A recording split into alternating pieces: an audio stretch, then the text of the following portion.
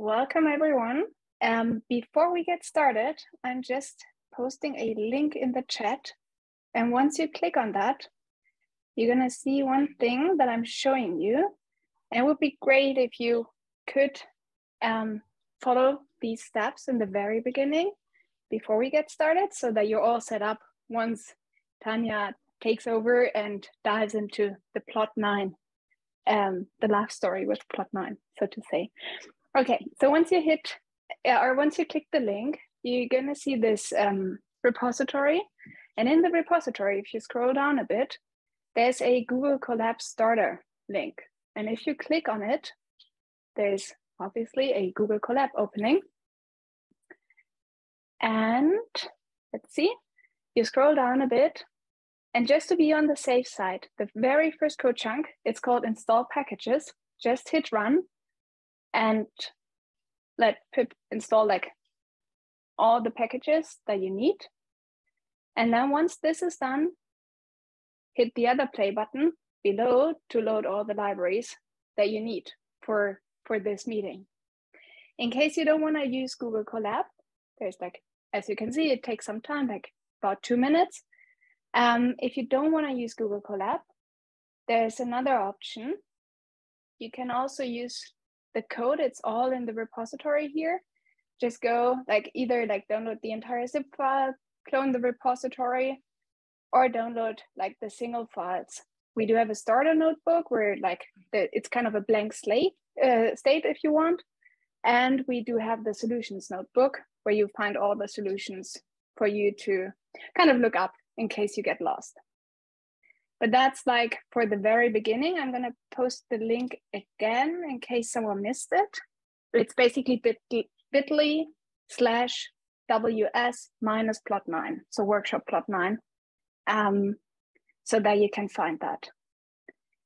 And now, without any further ado, we'll dive right into our meeting. And we're super excited to have you all on board because it's actually the second round of our meeting that we joined, where we joined forces like with PyLadies and R-Ladies and try to bring like the beauty of these two worlds to you. Let me share the screen again. So here we go. Before we get started, like just some few words about PyLadies and R-Ladies so that you know where you ended up, like today at 6 p.m. CST time, or whatever time it is at your place. So PyLadies and R-Ladies are part of two global communities, like PyLadies and R-Ladies. And these communities have the goal to empower women and to promote gender diversity in the coding world, may it be R or Python, or like as we do both, basically.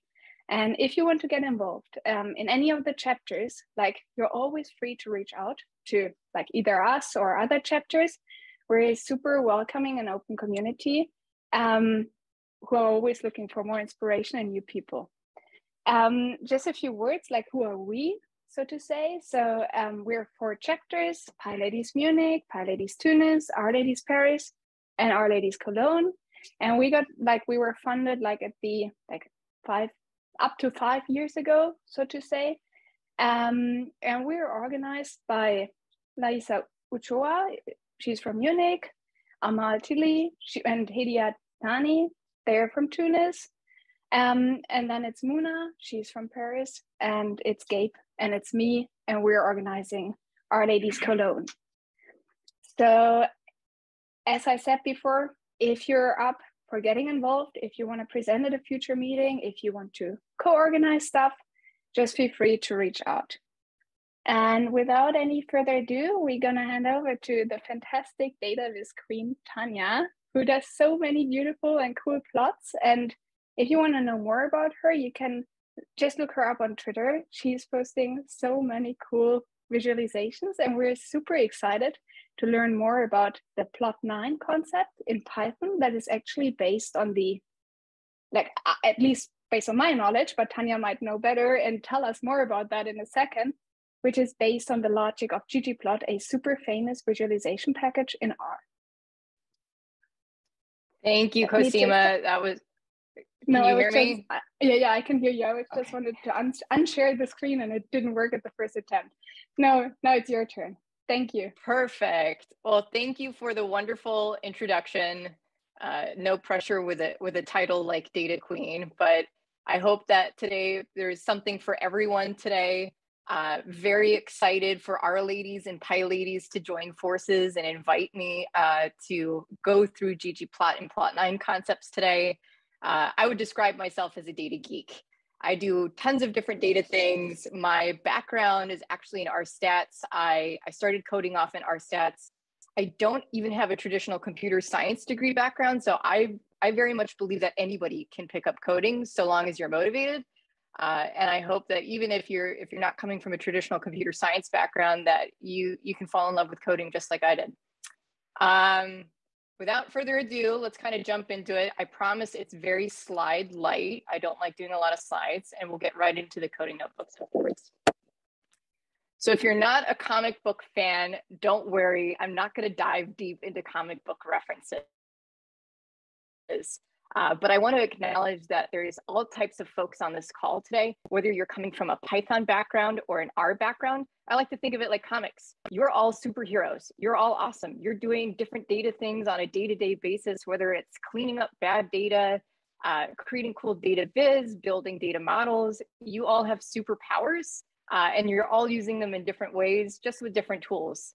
And the special thing about today's workshop is that it's like the crossover episode I never got with these superhero fans. So it's a perfect way to combine both worlds with Plotnine, because as Cosima mentioned, Plotnine is based off of a package in R called ggplot. In fact, today you'll probably hear me use those terms interchangeably. I might call it ggplot or Plotnine, but for today's session, all you need to know is it's pretty much the same thing. If you are a Marvel DC fan, you might understand this reference. All you need to know is that this actor played a role both in the DC and Marvel universe for movies. That's just my nerd side showing a little bit. All right, before we get right into the coding section, I just want to go over some quick ggplot concepts. So if you've never seen ggplot before, there's a quick overview of what it consists of. So I like to think of it a little bit like cake. Why cake? Because cake has different layers. And with ggplot, it has a similar concept where you can continue to build on your plot by using different layers. And we call those layers geoms. Furthermore, with ggplot, you also have a specific mapping function called AES. Just think of it as a way to kind of determine and specify what ingredients you're using for your plot. So your ingredients would be like your data variables in your data frame. So you're just mapping, for instance, what is X equal to, Y equal to. When it gets to other arguments like fills, shapes, we can also use that mapping just to outline what we're calling in our data frame. There's a couple of other things, scales, if we want to use some tweaks, either for X-axis, Y-axis, and other guides. And then my favorite part, which is like the styling and decor of the plot, we can do this with ggplot theme. If you're not crazy about doing custom themes, that's perfectly okay. There's actually some out-of-the-box themes that you can use. They're available on Plotnine's API documentation, which I have a link to, so don't worry about Googling anything off the cuff. But to get the most out of our time today, I thought it would be a lot of fun to dive into building our custom themes together. All right, I promised short slides, that's it. We're gonna now toggle over to our coding notebooks. I'm gonna try to, oh, there's my photo booth screen. Let's open this in Google Colab. So I'm gonna do this from scratch with everyone. So if you're opening it up directly from your drive, so if you downloaded the file, the way that you could do this is you open up Google Colab and then you hit upload. As a side note for folks who are just joining, keep in mind that we have wonderful moderators who are here to help you troubleshoot throughout the way. So if you have any questions, please feel free to use the chat function, and one of them should help you as we get set up. So go ahead and choose the file. So if you've downloaded it to your desktop, or if it's in your downloads directory, you can open it up right here. We do have a starter notebook available and the solutions notebook. So if you're telling me, Tanya, it's happy hour, I can't hold my cocktail and code at the same time, no worries, you can kick back. It can be very passive and you can just have the solutions notebook and follow along. If you want to be more active and put the work in workshop, we have a starter notebook where we've actually removed some of the code chunks and we'll be coding along together step by step. So I'm going to go ahead and open up the starter notebook. All right, let's open that up. I just want to get a quick thumbs up from my camera people. Can you see my screen? Great, awesome. Okay, so main thing about this workshop, it's broken up into 5 parts. First one is just going to be a quick setup of your packages and libraries. We're going to download a couple of supporting font packages. Next step, we're going to do some quick data prep. It's not going to be data prep heavy, but we will walk through a quick way of how to manipulate data with pandas. And then we're going to get right into the plotting fun. So by the end of this workshop, you're going to be exploring 3 different plot types, a lot of different tips and tricks along the way. So hopefully there's something for everyone as we go through it. So if you haven't already, go ahead and run the install on these packages. If you have them installed, great. If you're not sure, it doesn't hurt to go ahead and run the code chunk anyways. It shouldn't have an effect. But go ahead and get that started for me because it might take about like 2 minutes while we get set up here. For people who are new to Jupyter Notebooks, you can either run the code with a nice play button here on the left-hand side. For Mac users, you can hit Command Enter, and I believe for Windows users, it's Control Enter, and that should be able to run the code for you. While that is installing, I'm going to give us a quick little overview of the data set that we're using today and talk a little bit about the libraries that we're going to be using. So the data set that we're using today comes from open source psychometrics project. If you're a fan of pop culture and psychology, this is going to be especially fun. Essentially what this project aimed to do was take a list of characters from different fictitious universes, whether it's TV show characters from Friends or Westworld, or comic book characters from Marvel, and then they had like a personality assessment score for each one where users were rating them, and then they create composite averages. So for instance, it might say, how conservative is this character compared to this character? How lazy or diligent is this character compared to another character? And there's about 400 different survey questions for each character. The file is pretty large. I'm glad we're not working in Excel today because there's a 100% chance it would crash. And as a side note, this data set was also submitted to Tidy Tuesday. For my R friends on the call, you might be familiar with Tidy Tuesday. It's brought to you by the wonderful R for Data Science learning community online. And Tidy Tuesday, what they do is every week, they publish a different data set and invite people to explore it, share their data visualizations and their code. Side note, it's actually how I got into data visualization because of this community. So for me, this is really near and dear to my heart. Okay, so while that's installing, quick overview of the packages that we're using today. Python folks, you'll probably be familiar with the first 2, Pandas and NumPy. That's like the generic import for every single data science Jupyter notebook out there. Pandas, for my R folks who are not familiar with Python, think of it a little bit like dplyr. We're going to be using it to filter subset data. You can merge data. You can do a bunch of different like mutations with pandas. NumPy we're going to use briefly to create a new column. All the plotting is going to be done in Plotnine, and then we're going to be importing matplotlib to actually adjust some of the fonts. Fun fact, Plotnine, the backbone of it is actually built off of matplotlib. So it's actually why Font Manager from matplotlib works nicely in conjunction with Plotnine, is that you can change those fonts. Speaking of fonts, since we're working in Colab and I have no idea what people's font libraries look like outside of this, we're going to go ahead and download the fonts directly from Google's GitHub. Shout out to Cosima for helping me with this part because I was very frustrated with the default fonts that were coming up from matplotlib. But there's this cool Stack Overflow post. There's no shame in using Stack Overflow to troubleshoot things. I've done it for this for the sake of this workshop too with fonts. But go ahead and click Run. And what this is going to do is it's going to download the Chivo libraries directly to the Google Drive that we're working in.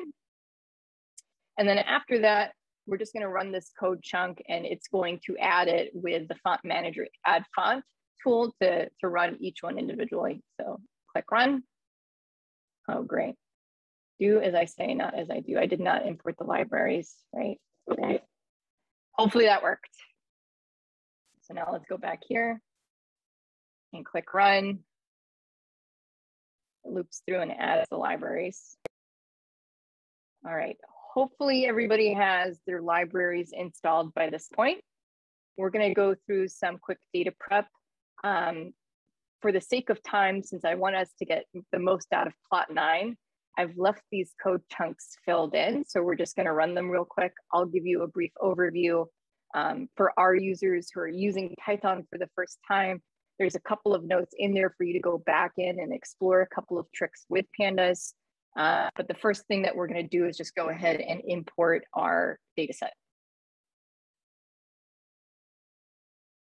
And in Python, the way that we store things is with an equal sign. So I know in R, sometimes it's like this. There's probably 3 different ways to do it, but all you need to know is that anytime we're using this, we're storing something to an object. So we're creating a data frame object with the CSV file, and then we're using df.head just to look at the first 5 records. So let's get familiar with the data set. The data set here, the first few records that we can see pertain to a character from Friends. I don't know how many people are familiar with Friends, but it's a TV show from back in the 90s. It was pretty popular. And Monica Geller is one of the main characters. So just a quick note, not each row corresponds to a character, but it corresponds to a value tied to a personality trait. So for instance, you've got messy, neat, you have diligent, lazy, on time, tardy. There's about like 400 different ones, by the way, but we're not going to be looking at all of those. Other functions to explore our data frame. You can go ahead and run these all individually. I've commented them out, but feel free to explore that on your own time. The one that we're going to just look at real quick is df.describe, which is going to give us some descriptive statistics about our numeric values. So I can see here average rating. I can see the minimum value is around 50 and the maximum value is around 100. I want to call this out because we're going to be playing around with the average rating and standardizing it. I'm changing this min value to 0 in just a minute. All right. Next step, cleaning and reshaping. I don't know how many people have the perfect data set out of the gate and they're just ready to plot. For me, that's not the case. You always have to spend at least 10 minutes or so massaging the data. So we're going to go ahead and run a couple of steps right here to do that for us to simplify the plotting down the road. So all I'm doing in this step is doing a subset of some of the questions. I've selected a few of them and created a list. In Python, you can create list objects with brackets and delimit it with a comma and store all these values as string. All I'm doing here is saying subset the data so that the question pertains to one of this in the list. And then I'm subsetting the columns to only select those individual ones. So we don't need all of this detail of rating, standard deviation, and number ratings. We're just going to be focusing on the average for today. All right, can go ahead and run. So now it's chopped off those columns and I can see that it's pulling those questions that are part of my question data set, question list.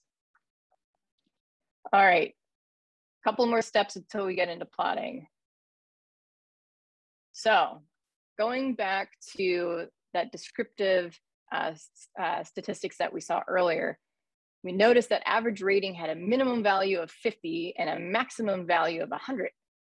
On the questionnaire, it's actually 0 to 100, but the way that the data came in, I noticed a couple of incongruencies. So you'll notice here that Monica, for messy neat, is labeled as neat with a value rating of 95.7. We also have other characters like Phoebe, who are classified as messy with a rating of 79.1. What the folks did with this data set is that they flipped it. So anytime it reached past the 50 value, they switched it so it's messy or neat. So what we're going to do to standardize that is we're going to say, we're going to split this up. and say, all right, let's split this up so it's now messy and neat. And if the personality type corresponds to the first value, keep the average rating. If it is opposite, like neat, we're going to subtract it from 100, because essentially what we want to do is have it scaled 0 to 100 so I can compare Monica to Phoebe and Joey all on the same scale. So we're going to go ahead and run this set of code. So this is going to split it. For people who are more comfortable with R, you could think of the equivalent here with dply or separate. It's a similar function that you would split your data. And then in this part, all we're doing is standardizing it by using np.where. Think of this like an if-then or a case one function where we're doing something that says, all right, if the first part of this question is messy and it's equal to their personality type, keep the rating, otherwise do 100 minus the rating. I'm going to go ahead and run that. Actually, a more appropriate way to see if this has worked would be to do this. All right, so now I can see Monica's new rating score is 4.3, and it's keeping Rachel's at 69.8 because messy corresponds to this outcome. And now we've just essentially standardized our scales. All right, one last part. I know we're all itching to plot here, me too. The wrangling part is not my favorite, but it might be other people's favorite. Last thing that we're doing is we're going to pivot our data set. So if you notice in the prior step, each row corresponds to a personality type, not a character. So we're going to pivot it to make our data set wider, where we're now storing the rating values per personality as columns instead of rows. So we can use that, we can do that with pandas.pivot. I've got the functions written out here. You don't have to worry about how to code it right now. We just have to run it in order to get to our next plotting step. Once you've run the code, the first three records, you'll notice that now each row corresponds to just one character. And now we can see all of the personality ratings stored as independent column values. Okay, now for the fun, exciting part that we've all been waiting for with Plotnine. So now that we have the data in the shape that we need, let's jump right into it. So I've got a little bit of background on what Plotnine is and how it came about. I did start off with R, and then eventually I picked up Python. And so when I learned about Python Plotnine, I got really excited because I was like, there's ggplot for Python. You mean I can do ggplot things there with similar functions? And I was so over the moon about it, because learning Python, I did have a little bit of struggle with matplotlib. I did like Seaborn. I thought that was a little bit cooler. And then I thought, well, if I could do ggplot stuff in Python, I'm totally gonna check it out. And thanks to the developer, I might butcher their name, but I'm gonna attempt it. Hassan Kabirj has an entire repo dedicated to building out Plotnine. They've got great documentation with Plotnine API. But if you're like me, I like learning through examples. So I think it's gonna be great today for us to walk through some examples of how those arguments look. For my R people joining us, I would say you've got almost 90% of the same functionality that you do with ggplot. So they've done a really impressive job with translating all of this. And they've used like matplotlib as the main backbone to building like the ggplot equivalent here in Python. Some of the building blocks. So if you remember our little cake graphic from earlier, you've got ggplot, which is like the parent object. So every time we set up a ggplot object, it's always going to start with ggplot. We're going to map the data frame to it along with the different variables that we're using. We're going to play around with different geom layers. So think of it like different chart types. So if you're building a scatter plot, you're going to use geom point. If you're building a bar plot, geom call. There's a ton of different geom functions. I have a link here in the notebook if you want to explore other ones outside of this workshop. Other things, we're going to do the mapping with the aesthetics, scales. It's going to help us with tweaking certain components of the plot. Labs is super, I think, straightforward. It's an easy way to do all of your plot titling, from the main title to your axis labels. And then my favorite part is the themes. We're going to be doing some custom themes and working with element components within themes today. Okay, all right. Now for some hands-on coding. Again, if you prefer to be a little more passive and enjoy happy hour in a different time zone, all power to you. You can come back and try coding this later. But for those who want to dabble in coding, let's go ahead and code our first ggplot together. So we're gonna work within the universe of those Friends characters from the TV show. The first code chunk is just subsetting that data to look only at Friends characters based on this variable called UniName or universe name. And what I would like to explore is how messy are the characters from Friends.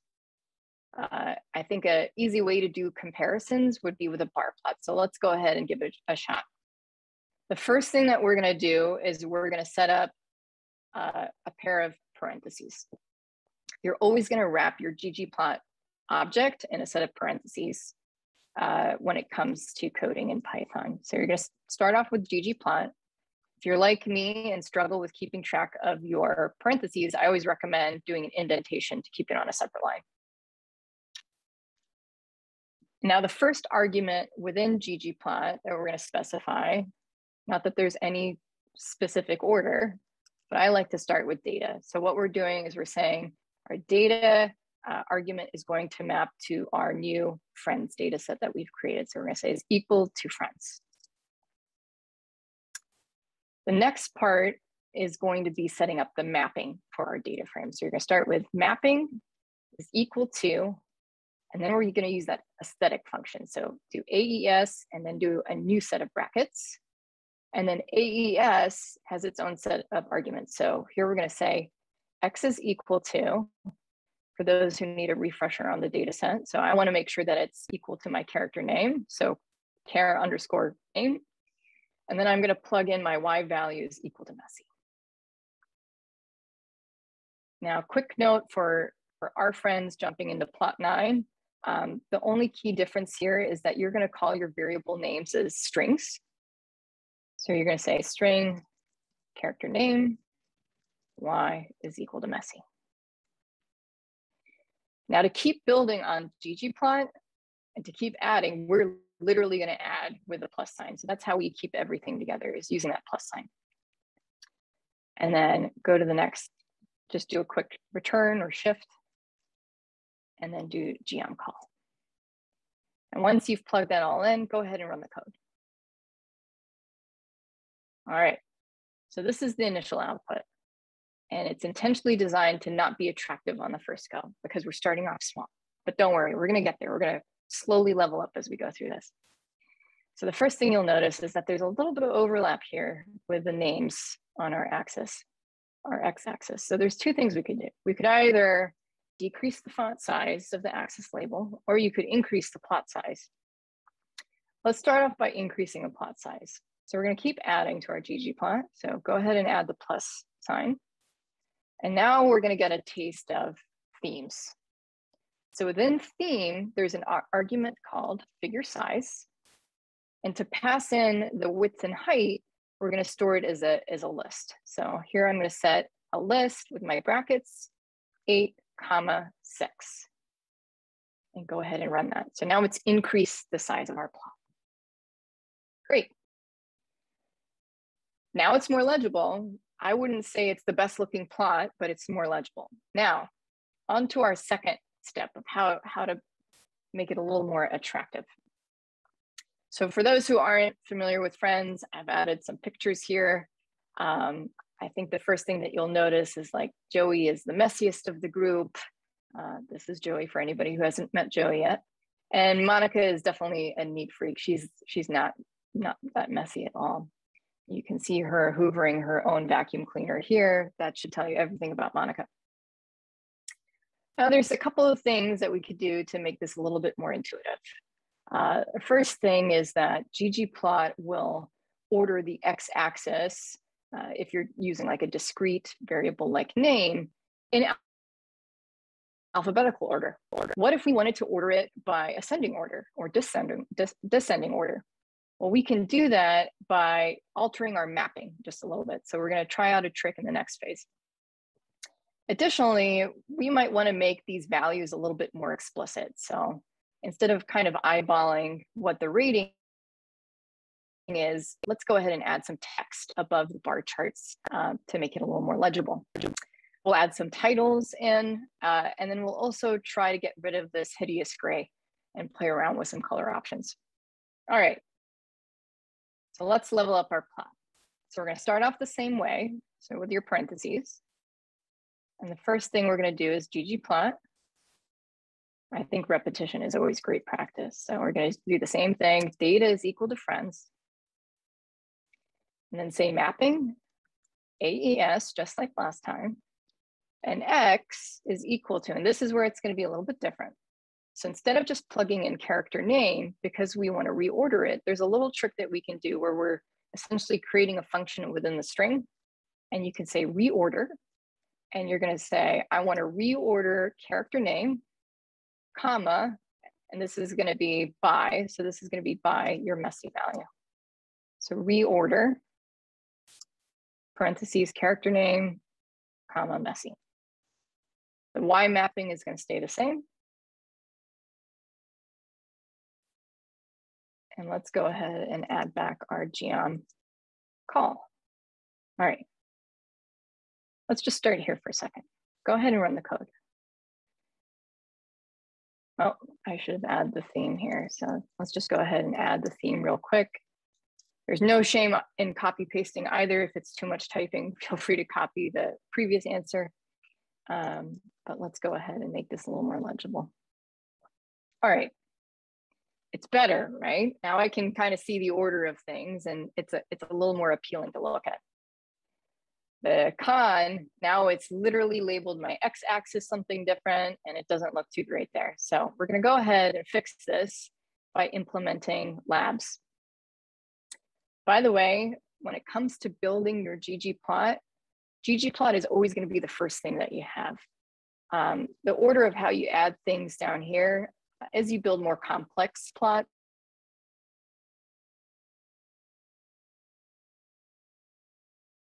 is adding ggplot and then having your geoms followed by your labs, followed by your theme. We're going to go ahead and relabel things. The way that we can do this is by using labs in ggplot. I think in matplotlib, like the thing that you'd have to do is do a new line for each one. You'd have to do like plot.title, plot.x-axis title. My knowledge of matplotlib is fuzzy, so I'm not even going to pretend to go that deep into it. But you can use labs, and then we can set all of our arguments here to change the labels of our plot. So one argument that will pass through is title. Then you can pass through a string. So we can say, how messy are the characters from Friends? Feel free to use a more inventive title. Y, let's call it the messy rating out of 100 or messiness. And X, you can even leave it blank if you want. You don't have to specify character name, but my personal preference would be to leave this blank because it's pretty intuitive. All right, go ahead and run. I think there's a T missing at title. Oh, you're right. It's funny that it ran, right? I would expect an error, but probably title is an argument that you can pass. Who knows? It's a good question. It's a good question. I'm glad your typing skills are better than mine. Yeah, it's the one I was just wondering. It's always easier. Awesome. So now we have the titles applied to our plot. I did promise a couple of other tricks in this step. One of the fun ones is probably going to be just changing the colors of this gray. So let's go ahead and get rid of this. One thing that you can do within your function, so instead of just saying geom call, you could apply additional mappings to it here instead of in the ggplot object. But if you want to map to static values, you can also just pass in the arguments there without the AES function. So for here, we're going to pass in an aesthetic variable called fill, which is going to change the fill of our bar chart. And you can either pass in like a generic color label like blue or green, or you can even pass in a hex value. So let's try that. And that would change up the color of our chart. Additionally, if we want to get those floating labels above the columns, this is where we're going to work with layering geoms. So I like to keep it kind of all together. So we're gonna go right after geom call. Keep in mind there's a plus sign. Now we're going to add a different layer called text or geom text. And just to get a flavor of how you can do mappings here, you can either set the mappings at the parent level or you can set them at the text level. We want to map it because we have to pass in a different argument of what are we labeling? What are we passing in as the label value? So label, and we want to pass in messy, and we can keep it as is. Let's see how that looks. Okay. So notice that it intersects with your bar plot. We want it to hover just a little bit outside. The other thing we notice is that there's a lot of trailing values with a decimal here. So we might want to clean that up. There's a couple of things that we can do. First thing, we're going to override our Y mapping here in this geom. We're going to pass in messy. And just like we can pass in like a function within the mapping, we can also like add or subtract values. So we could say messy +3. So that's going to bump it up a little bit above the chart. And I'll kind of give this as a note. Sometimes positional arguments like this are a little bit more art than science. There's a couple of times where I play around with it where, you know, +5 is the right one, +1. So a little bit of, sometimes it's a little bit of experimentation. And then if we want to round our values, we can pass in this round function. Let's say we just want it going to the first decimal. All right, that looks a lot better, doesn't it? Okay. Last thing before we move on to the next step, well, a couple of things. I promised you different fonts. So this defaults to the Deja Vu Sans font in Matplotlib. If you want to change the text throughout the plot, we can use theme. So we're going to keep building on these arguments with, keep delimiting it with commas. So now after figure size, we're going to pass in an argument called text. And we can pass in another function. There's going to be 4 different functions to tweak themes. We'll go a little bit more in depth in just a second. We use element text to modify, you can modify the family, you can modify the weight or the face of the text, you can even modify the size and color. So here we're going to set family is equal to Chivo. So all of those fonts that you imported earlier should work here. If it's spitting out an error because you've skipped that step, you can revisit it, or you can just eliminate this argument altogether. And now it's going to change the fonts. If you want to get really granular, there's a variety of different text objects within a plot that you can modify individually. So for instance, if we want to bold the plot title, you could do the same thing here and say the weight of it is going to be bold. I said 90% is going to be the same from R. I think in R it's called face and not weight, but there's might be a couple of minor differences between the two. And let's increase the size a little bit. Awesome. And now we have a custom bar chart with applied themes to change the fonts. You have different layers, and we've played around with changing up the plot titles. The next phase, if you want to like go one step further, I've got a couple of tricks here in this advanced bar plot. I've hidden it. So if you want to unhide or expand, you can click this arrow right here by advanced bar plot. And here's like an upgraded version of the chart. So go ahead and click run. By the way, I think it's good practice to store these ggplot objects in a variable. So like store it as final bar. This is going to be really helpful when you want to get to saving your plots, because I'm sure you might want to use them for presentations or something else. And there's some code here of how you might do that if you're running this locally. Since we're running it in Google Colab, I'm not going to attempt to try to save it because I don't know where it's going to end up. But go ahead and run the code chunk. I'm a major fan of dark mode plots, so I thought there has to be an opportunity for me to kind of try to do a dark mode plot here with all of you. How you might do this, it's a lot of different, not too many, but a couple of tweaks in the theme. So the way that you can change the backgrounds, there's a couple of different arguments, panel background and plot background. You're going to be using a function called element rect. I have some notes here, by the way, on different theme objects and what they do. Here are the four main ones. So for components that deal with lines, specifically like your axis lines, your grid lines, you're always going to be using element line. For any kind of text component, you'll be defaulting to element text function. For borders and backgrounds, you're going to be using element rect. And then if you want to remove objects, there's also a trick where you can use element blank to completely remove it. So like you don't want specific text values or grid lines, you can get rid of it with an element blank. So here's a couple of tricks of how you might do that. So setting it to the fill to black on the back end, changing the font color to white since we're going dark mode. And then of course, the other big noticeable difference is that we've completely flipped this plot. Remember that we had it as a bar plot, now it's a horizontal bar plot.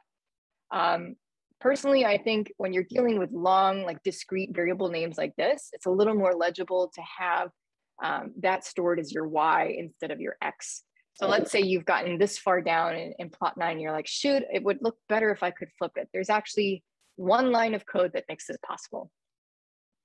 I have it right here for reference. So you could do is you could plug in chord_flip, which is just going to reverse the mappings of X and Y. And plugging that in, it's just so easy. It's a nice trick to just change the whole layout of the plot. But I thought it would be cool to add in. One other trick that I think is worth pointing out, sometimes it's really helpful to call out specific observations in your data visualization. There's a nice way of doing that in ggplot with a function called annotate. Key difference between annotate and geom text. If you have like a one-off observation that you want to call out and the text isn't in a data frame that you're mapping to, it's easier to use annotate. But if like the text is in your data frame, you might want to default to geom text. So here's a quick look at how annotate works. It's very similar to doing some basic mappings within geoms. The key difference is that you don't have this AES wrapped around it. You can map it to static variables. So like the fill color, for instance, is black. For the background of this, we're setting it as a label. So you can either create a text or a label. Text is just going to be text. Label will have that nice border to it. So here you have the fill is black. The color of the text is white. And then you can specify the labels. For those who are familiar with HTML, if you want to do like a line break, you can use this \n to wrap the text a little bit. And then you're going to add in your positional arguments. So here I've got Y is equal to 36 and X is equal to 1.3. You might say, well, Tanya, you just mapped it to a discrete variable. How the heck is 1.3 working for your character names? How does it know? Quick trick here with annotations. It's just labeling it really 1 through 6. So if you want to add an annotation and plot it to a discrete variable, you can kind of eyeball it and say like, I want it to be somewhere between Monica and Ross. Monica is the equivalent of 1. Ross is the equivalent of 2. We're going to set it to like 1.3. And that's the basic tricks for this elevated bar plot. I know we just went through a lot, so I'm going to pause here, give folks a minute to digest and open it up for Q&A.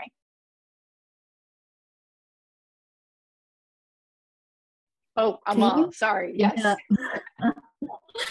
Okay, so just I want to thank you, Tanya, for your brilliant explanation. It was very clear. Personally, it's very interesting to bring ggplot to Python, and I really liked the part that you explained the black background. Yeah. So here we have 2 questions from Chris. He said, why 100 minus? I think for the rating, he means that he need to do 100 minus rating when the outcome is like 1 equal to personality.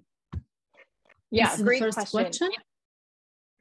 Yeah, I can dive into it real quick. So for the sake of kind of creating a standardized scale, it was just a quick way of flipping it. So the data set, essentially, like if it was 50.2 and messy, it would be like the opposite of saying like, I'm trying to do math here on the fly, 49.8 and neat, right? So it's just kind of the opposite value of it. So we just wanted to create a standardized scale to do the plotting before getting to the plotting step. Good question. Yeah, and the second question from Egyptia, sorry if I pronounce wrong your name. He or she said, does giving variable names as strings make it easier to create function if you want to build similar plots with different column names? Sorry, can you repeat the question one more time? Yeah, yeah, sure. He or she said, does giving variable names as strings make it easier to create function if you want to build similar plots with different column names? I think I'm trying to make sure I understand the question appropriately. Yeah, I will put it in the chat again. Yes. So in terms of like the variable names, you know, I always think it's nice if it's more intuitive in your data frame, but sometimes if you've got like messy variable names in your data frame, that's when like I use labs to clean it up with different titles and different sections. I think it really depends on what I'm trying to understand the question and interpret it fairly. I think I'm struggling on that part. Yeah.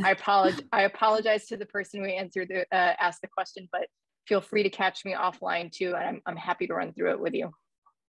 Yeah, and the last question, he said like the figure size between 8 and 6 is in which unit? Great question. I do not know. I do not have that answer. I'm sure there's some documentation on what that is. I learned today, for instance, with saving it, you know, there might be some issues with resolution. I just want to call out this, especially with size. If you're increasing the size of your plot for exporting it, you might want to play around with this setting called DPI, which I believe stands for dots per image. I don't know if you've got resolution experts on the line, but if you increase that value, it's going to help with your resolution, especially if you're saving bigger files. There is another one to the string, I think, question. My hunch is that in R, you wouldn't put reorder into the string. Maybe inches if I remember well, he said. There's probably, you know what, the beauty of ggplot is there's probably 5 different ways to do something. Always go with like the method that's more intuitive for you. I'm just trying to show a couple of tricks that I've used in the past, but there's probably different ways of doing it as well. Totally fair.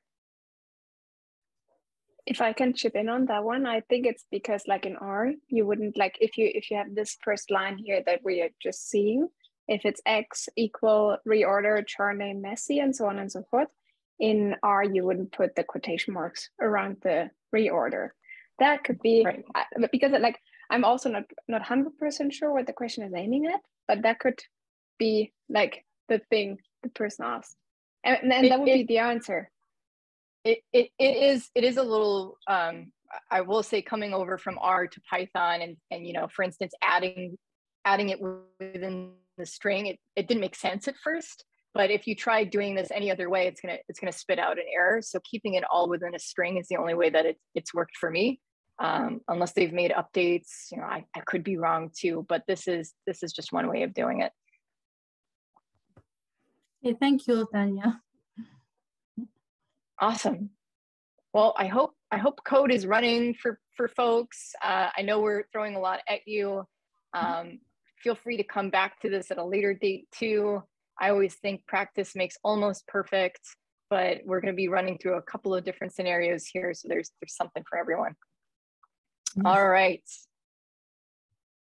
So we're going to move on to the next section, which is dealing with scatter plots. For this, we're going to be leaving the universe of Friends characters, and we're going to be going over to the world of Game of Thrones characters. Don't know if folks are familiar with the HBO show Game of Thrones. I know that there's a new spin-off series right now. My partner's yelling at me because I've never watched the spin-off series, so that's on my to-do list for this weekend for House of Dragons. But without deviating too much, we're going to be exploring Game of Thrones characters with 2 different personality traits, because I think scatter plots are a great way to compare 2 different types of continuous variables. And I think they come up a lot in like day-to-day data analysis. Okay, quick little setup in this code chunk here, just to create another subset of our data set for Game of Thrones. We are just using characters for Game of Thrones here. We're also going to create a new variable called house. If you're familiar with the show, it's just like your main houses of like, if they're part of the Stark house, Lannister house, Greyjoy. For those who are not familiar with the show, just think of it like families or allegiances that these characters are part of. And then we're going to create one more variable called first name. I know before running this that it's going to give me a pandas set copy warning. I will admit, pandas is not my like go-to library. There's probably a better way of manipulating this data, but for the purpose of today, it works. So go ahead and run that code chunk.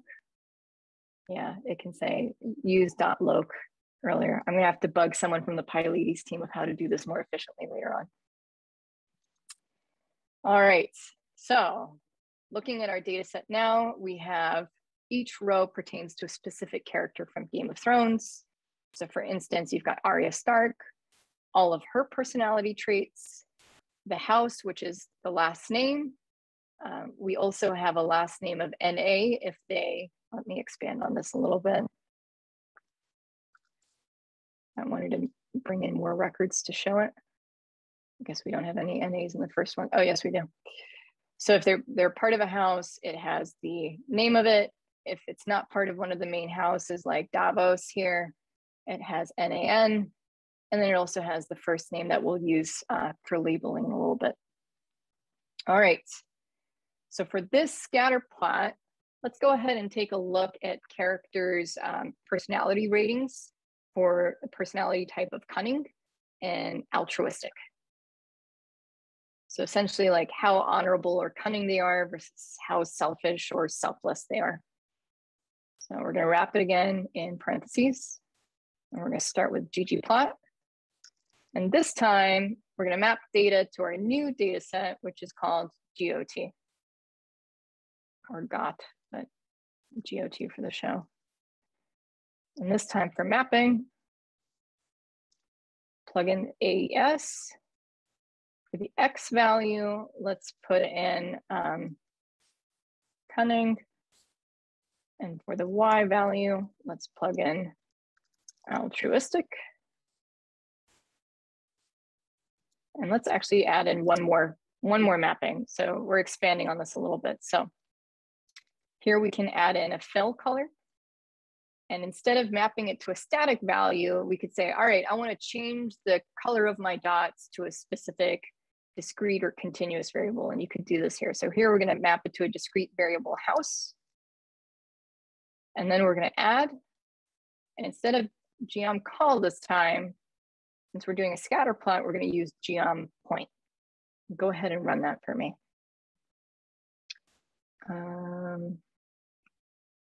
Just a second. All right.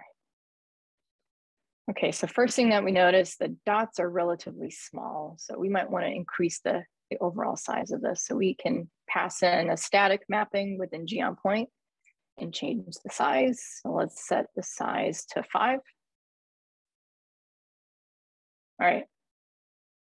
So this is like your basic out of the box version of a scatter plot. So you've got the different dots, you've got the different colors based on house, you've got the legend here off to the side, but there's definitely a lot of opportunity for us to make this better. Let's go ahead and jump to the next part. So we're going to do a few things. One, we're going to finally get into working with scales in ggplot. So if you notice on this plot, the values for personality type of cunning goes from 0 to 100. For altruistic, it cuts it off kind of right above, I don't know, around 85. If we wanted to like have like a fair comparison, 1-to-1, we might want to adjust this so the scale goes up to 100. So ggplot or Plotnine right now is just adjusting it to your maximum value. But let's say you want to expand the scale or shorten the scale, we can do that with like scale Y continuous or scale X continuous. So we're going to use a couple of tricks there. The other thing that we're going to play around is using size and mapping it to one of our data points within the data frame instead of just the size of 5. And then we're going to be playing around with how you can adapt size ranges with another scale called scale size continuous. And then we're going to switch up these colors. I'm not crazy about default colors. If they're fine with you, you can keep them. If you want to use other colors besides the ones that I've got listed here, feel free to use whatever palette generator or whatever colors that you want to use for this step. So we're going to set it up more or less the same way. ggplot, data equals GOT, mapping is equal to AES, X is, what did we say it was? Cunning.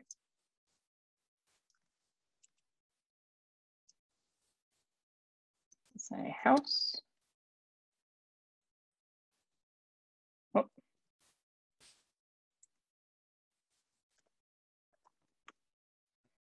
So now, because we're mapping it to a different variable, we're going to map it to a characteristic called genius, just to see how smart these characters are, you know, what that looks like in comparison to these other personality traits. Right now within our data set, we have a variable called dunce, which is like the opposite of genius. I prefer to look at things through a more optimistic lens. So we're going to invert this variable name and just do 100 minus dunce, and that would give us our genius variable name. So we'll do mapping, AES, and then let's do size is equal to 100 minus dunce. So essentially you're just creating a formula using a static number and your variable. All right, let's go ahead and run that before we go on to the scales part. So now when you run it, you'll notice that the legend does two things. It splits it out. So now you have a legend pertaining to size, because we've mapped it to a variable in our data set. And now you have a legend pertaining to your fill variable, which is your house. So the next part of this, we want to adjust our scale. So we have it going from 0 to 100 for altruistic instead of cutting off. We want to have all of those breaks available.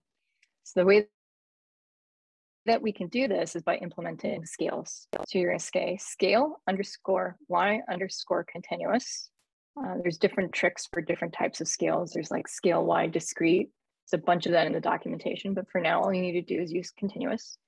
And then we can plug in our parameters for limits, which is going to be stored in another list where we're going to specify what's the lower bound and what's the upper bound. So here we're going to say 0. And then the top upper limit is going to be 100. So now when you run that, it's going to change your scale. So this is a nice trick, for instance, if you want to eliminate some data and shorten the scale, you can. If you want to create a bigger range, you can do this here. There's also other tricks within scale continuous where you can specify the specific break labels in another list. But for right now, we're just going to keep it as is. Okay. All right. Next step that we're going to go through is changing up the fill colors. What we can do here is we're going to use scale again to alter the fill or the palette for our fill colors. So the way that we could do this is we're going to say scale underscore fill. If you've got auto things, you'll see that there's a couple of different mappings that you can use. Like there's one specific for continuous variables. If you're familiar with Brewer, you could use scale fill Brewer. But if you want to go totally custom, what I like using is scale fill manual. And then in this step, what you can do is you can plug in values, either hex values, etc., in a list. So I'm going to go ahead and copy paste the values from above. Now, if I try to run this, it's going to spit out an error. It's going to say invalid RGBA argument NAN. And if I go back to what this plot has in the very beginning, there's a specific reason for that. So if you notice on your fill colors, you have one variable, NA, that doesn't pertain to any house. So in this instance, you not only have to tell the scale, what are the values you're plugging in for the actual houses. So we've got 5 of them, but you need to add one specifically for NA. And the way that you can do that is do NA value. And you could say gray. I always think gray is like the intuitive default NA value color. Oh, what did I do? It's just here? the plus that is, sorry, it's just the plus that is missing. The typical things that happen with ggplot. Cosima saves the day again. Perfect. All right. So now our colors have changed. This is going to map it in the same order, alphabetical order of the house. So this is our red color, yellow color, etc. One other trick that we can do for our size, for instance, if we want to make the dots bigger or smaller and give it a new range, we can also use scale size continuous. Give me just a second here. So here we're going to say plug in. This is really just to deliberately play around with scales in this example. Scale size, and we're going to use continuous. And now to change the different limits of the size parameters, we're going to plug in an argument called range. And we're going to say the minimum size of this is going to be around 4 for our smallest dots. And for our biggest dots, it's going to be a size point value of around 12. Now you can see the dots have gotten considerably bigger, and you can play around with this however you want. I'm also going to keep our theme here with figure size.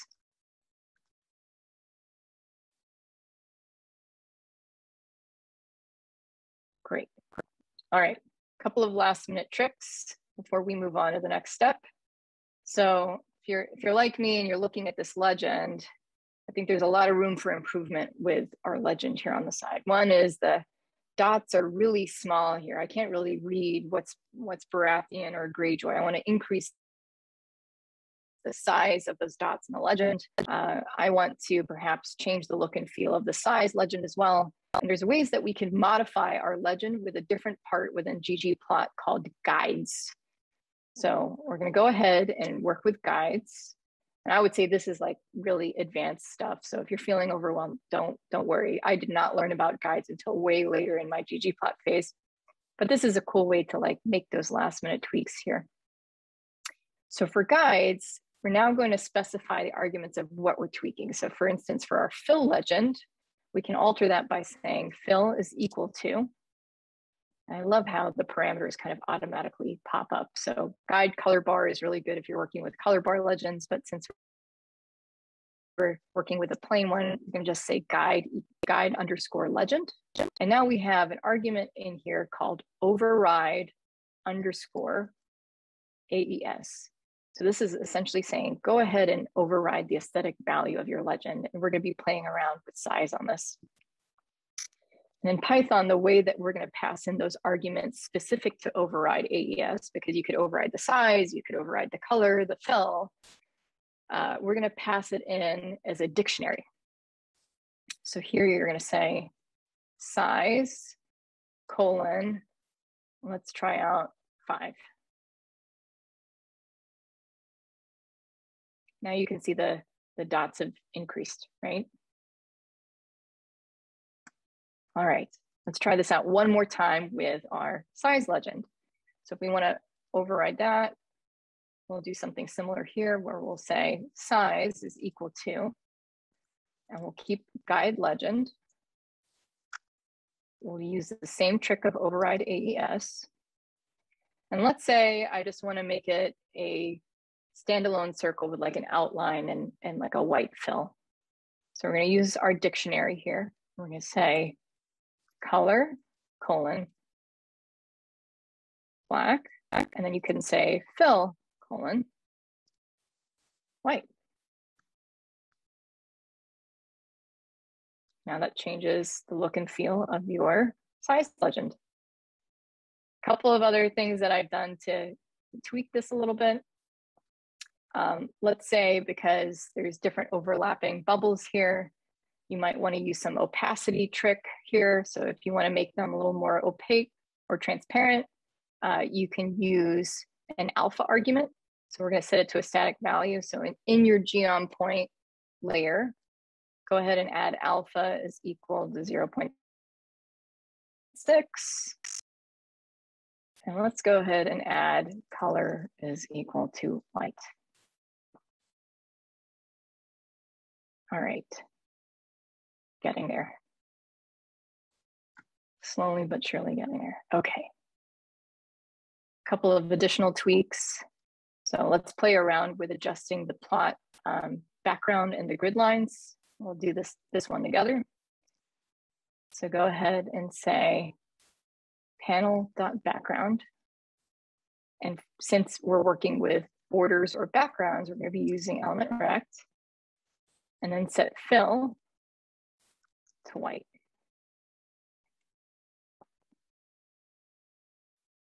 And then one more edit here, we're going to play around with our grid lines. The way that we can play around with adjusting our grid lines for everything. You're going to say panel_grid. Notice that it gives you options to edit and adjust individual grid lines for specific ones, like the major X grid line or Y or just all of them. But we're going to go ahead and just tweak all of them and just say element line. Let's do fill is gray. We can edit the size. We can even edit the opacity of the line. A lot of different things that you can do in themes. And then my favorite part is just editing the text. So let's do element text. All right, a lot of typing. Let's see what this output looks like. Let's see, where did I go wrong? Family. And go ahead and delete a couple of things.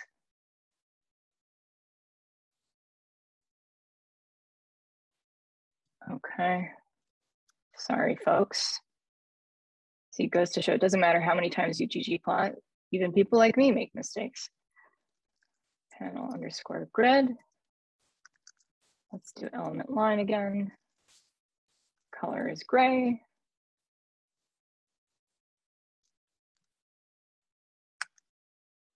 All right, I'm going to do this one by one. Looks better. If you want to specify the thickness of the line, you can do that with size. And then last but not least, let's go ahead and change the font family with text and element text. All right, looks a little bit better. If you don't love the gray background of your legends, there's also another trick in theme to do that, or you can just say, legend_key and do element blank. And there's endless different styling opportunities and themes. I'm just giving you a flavor of what you could do. So you could remove all of that. And then last but not least, you can also add your titles for things. So you could say title, Game of Thrones, personality matrix, X is altruistic. I really hope everybody's typing ability is better than mine today. X is equal to cunning. And I think we should be good. All right, and that's how you do a basic kind of prettied up version of a scatter plot. There's a couple of other tricks that you can use here. I have this set up and already coded. If you want to preview it, go ahead and run. So this is adding a couple of things. I'd say like 90% of what we've done is already here. The only key difference is that I've layered it with some annotations with labels on the different ends of our scales. If you want to add like lines that cut across an entire x-axis or y-axis, there's a couple of different geoms you can play with called geom H line or geom V line, where you can set the intercept values. Other thing that I've added here is some like specific call outs for characters. This is a good example of how you could layer different data sets within your ggplot. So you don't have to map everything to one data frame. You can also plug in a complementary data frame and use that. So there's an example of this here in this example, if you want to see how that's done. But overall, these are all of the tricks that we've done in the past 15 minutes for our scatter plot. And that concludes plot 2. So I'm going to open it up again for another round of questions. Give folks a chance to refill their happy hour cocktail and take a break too if you need. But Cosima, I think you're helping us out with Q&A for this part. Yes, that's me. You actually explained everything so nicely that no one seems to have any question. So I just thought we could like appreciate the beauty of your plots. And I really like how you explained the guides part. I mean, I have to admit, this is when it comes to ggplot, the part where I always start Googling and end up at Stack Overflow and just copy paste the parts that I need and kind of fill up my guides in a way that I need them. And it's beauty. It's really nice seeing like how you can do things, right? And how easily it can also be done in Python. And not like getting down the rabbit hole of matplotlib and Seaborn and all these, like coming from an R background, weird things. Like if go ahead. Sorry. No, go ahead. Like I was just like adding another question just out of interest, but go ahead. I'll ask in a bit. No, I listen, there is no shame in Googling. I can't tell you how many times I've gone on ggplot's documentation to look at certain things. I forget how to tweak things, so there's never any shame in doing that. There might be some like grandmaster ggplotters who do everything by heart and know all of the arguments, but there's just so much to it. It's hard to memorize them all. And for anybody who wants to take a look at all of the different options out there, there's some links in this notebook to explore. So don't feel overwhelmed. I'm always learning something new. That's so true. That's so true.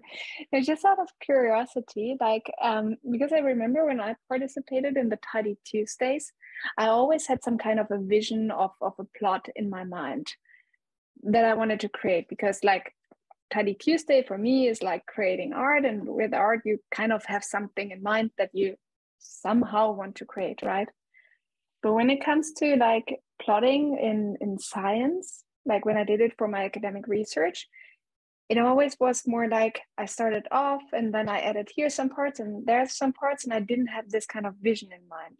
And I was just wondering, like, how is it for you? Do you start off with something that, oh, I want to have this kind of like axis setting as you have it here with the personalities and with the dots in between, or do you start off and just see how the plot looks and then kind of custom stuff and choose different geoms and just see what fits? I mean, it's a tricky question, right? Probably there's no clear-cut answer. It's a really good question, and I think everybody has their own process, right, of how to plot or approach data visualization. And I think it depends what you're doing. Like sometimes if it's more exploratory in nature, like you don't know what the story is yet, right? And then sometimes when you have the story figured out, it's like, oh, I know exactly what I want to do to convey the message. I'll admit, like, I don't put this much lipstick on my plots when I'm doing exploratory data viz. Sometimes it's just like quick and dirty. And then I'm like, oh, I see this cool trend here. What if we did something like that? But, I wouldn't say like I've got a clear defined process, but sometimes it's just like, you got to look at the data and figure out what the story is first before figuring out the right visual medium to convey it, if you know what I mean. Yeah, no, absolutely no. Like, I mean, and they're like, for someone who's interested, there are also like super interesting videos out there on YouTube when people kind of video record the process of making plots, and you can see them starting off with like whatever dot plot or something like that and ending up with a violin plot or something like that, and like seeing how the thought process evolves. No, I think like I'm just checking the chat if there are any other questions. Oh yeah, there's one, and that's also one that I had in mind, because with the ggplot you always have these themes, like the predefined themes, minimal, theme classic, theme BW, something like that. Do you know if something like this exists also for Plotnine? It does. So, and this is like a little bit further up in the notebook. So if you want to look at some out of the box themes, I'm doing a little bit of scrolling here. But let me open this up. So here's some out of the box themes that they have in the API documentation. So there's some really similar ones that you'll notice, like theme, here, let me zoom in. Font is probably really small. Like theme BW, theme classic. They've got a lot of the similar ones. And then you got to appreciate that they included theme Seaborn. So if you want to have like the look and feel of a Seaborn plot, you could definitely use this one. But there's a couple of different ones in here that you could use. Look, theme Matplotlib. So if you're really married to Matplotlib, you could still stick with the theme from Matplotlib. This kind of reminds me so much about isn't there something like an Excel theme with ggplot? Like, I mean, you're making the most beautiful plot and then just put Excel on top as an additional layer. Why would you do that to yourself? I don't or know. To others. If you love the orange and blue default colors, yeah, I don't know. Yeah, that's cool. I think like just checking the chat again, but I think like you did an excellent job. Like no one has questions and we still have everyone on board. So congrats to you. Perfect. I'm going to trust everyone is awake behind their cameras right now. I've got no idea. People could be, taking a nap or something else. But it has been a pleasure kind of running through these plots with everyone today. We've got one last one. This one will be really quick, but I tried to save like the best for last, or in my opinion, the most wow factor for ggplot is going to be in this next step. And we're going to explore density plots and faceting. So what is faceting? I don't know if anyone's ever been in the scenario where you create a plot and you're like, well, now I want to create a plot for all of these different variables to see more or less the same thing. I think in Python, you could probably achieve this with something to the equivalent of a for loop, where you say, here's my for loop, and then continue to create all of these plots. With ggplot, what I really like is that I can do this with one line of code. I can essentially pivot my plot using a facet wrap, and I can say, create the same plot for this variable looking at the same components. So we're going to go ahead and try out our first facet wrap together today. Since I can't get enough of Friends, I had to make a reference here to Friends with the pivot scene. If anybody watches, hopefully that's familiar. But let's go ahead and get started. So unlike our other data sets, instead of using the pivoted data, since Plotnine is going to pivot it for us, we can go ahead and use that subset data set. So just a quick refresher of what that looked like. I hope I'm not giving folks whiplash here by like scrolling too fast. All right, so going back to our data set here, you'll notice that all of the questions are laid out here per character. So that is our subset. It's no longer stored as column values. You've got the values stored in independent rows. And what we're going to do is we're going to pivot on that personality type, or our new outcome type of what we split it out to be. So let's go back down here. Okay. We're going to do this. We're going to look essentially at the distribution of all of the ratings for all the characters across these questions based on, why am I blanking out here? Based on, it's going to be a distribution or a density plot to visualize all of them together. So we're going to go ahead, start off the same way we've been plotting all of our plots so far. You're going to plug in ggplot. And then you're going to say data is equal to subset. And now for our mapping, we're going to say X is equal to rating, because we've created a new rating component. All right. So we don't have to plug in Y because you're creating a density plot. So all you have to do is plug in your X variable. And the next line of code that we're going to do is say geom density. So that's going to give us like the nice bell curve or skewed graphs here with geom density. And then we're going to plug one more line of code called facet wrap. And within facet wrap, we're going to map it to, we labeled this as outcome 1 with our string split. It's probably a more intuitive way of labeling this in retrospect, but trust me on this one. So go ahead and map it to outcome 1 and then hit run. Oh, just a moment here. Oh, you know what it is, folks?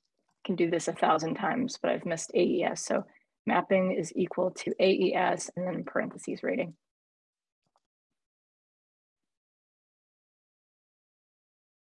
So now essentially what it's done is it is created this density plot across all of those different features. If we want to pretty this up a little bit, we can add, for instance, a fill mapping. So we could say fill is equal to outcome 1.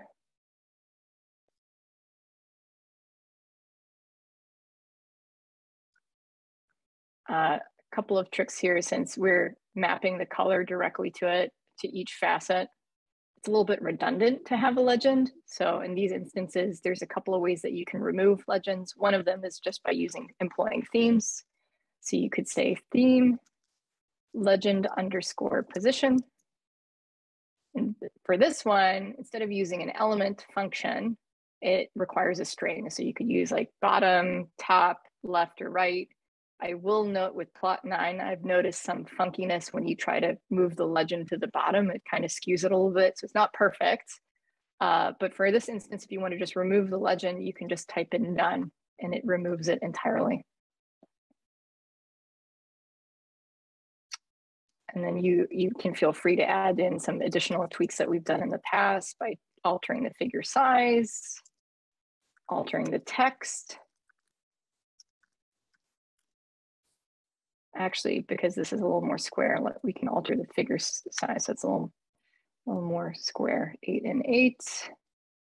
And then let's add in some of our titles. So we'll do labs, title. Let's call it distribution of characteristic ratings. And then for X, you can say average rating out of 100.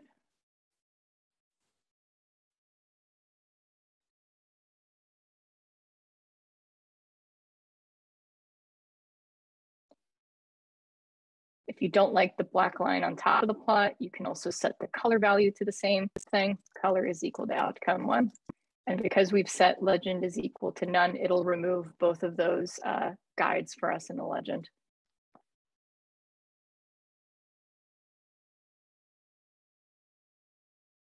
And voila, that is our basic facet.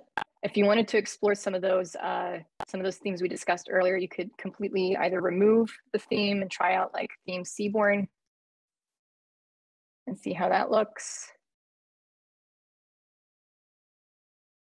Kind of gives you a similar look and feel. If you want to continue to expand on themes, you can even layer themes together. So you could still use theme Seaborn and then add your custom theme on top of it. So it's only going to override the elements that you're changing. So now it's kind of like a mesh between theme Seaborn and some of the other things that you've described. I have no clue what theme matplotlib looks like. I don't think I've tried this one.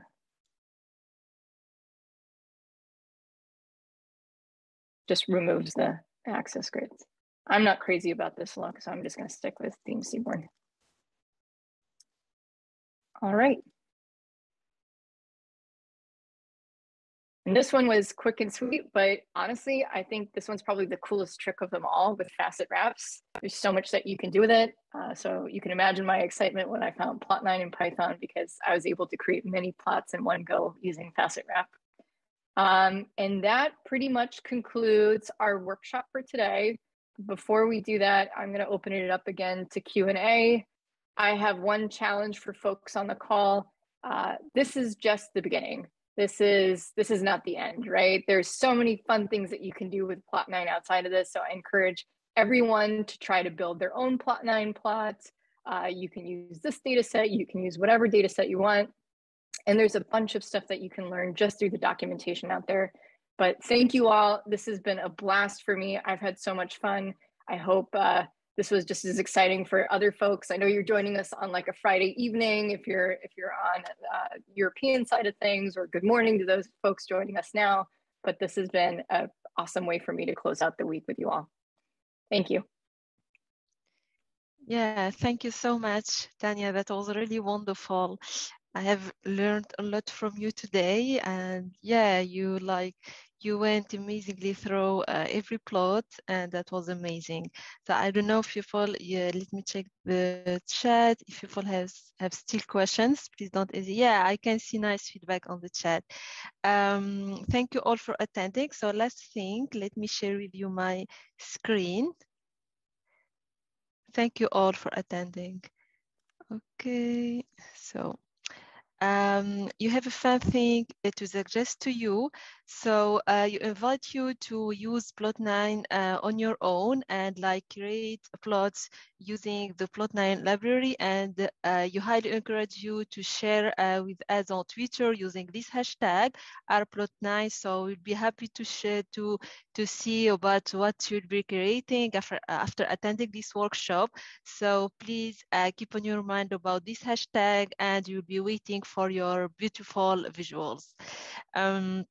As Cosima mentioned in the chat, so we'll have the chance to have Tanya. Let me go to the next slide. Okay, yeah, we'll have the chance to have Tanya again on October 13 with an R-Ladies Paris community. And this will be an opportunity to dive more in how creating charts using ggplot2. So the meetup is not yet shared on our meetup group. We will be notified later about that. And also we'll make sure to share with you the recording video of today's meetup.